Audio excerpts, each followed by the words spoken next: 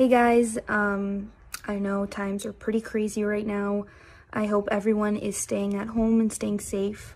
Today I wanted to talk to you about something that's very important to me. It's an organization in Israel called Elim, and it helps youth in distress.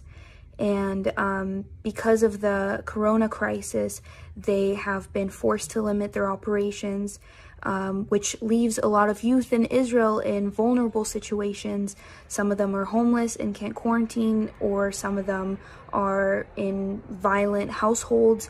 So we're just looking for any creative ways of helping them. Honestly, any donation helps. $1, $5, it really does make a difference. It can help save a life. So please donate. Click the link in the bio.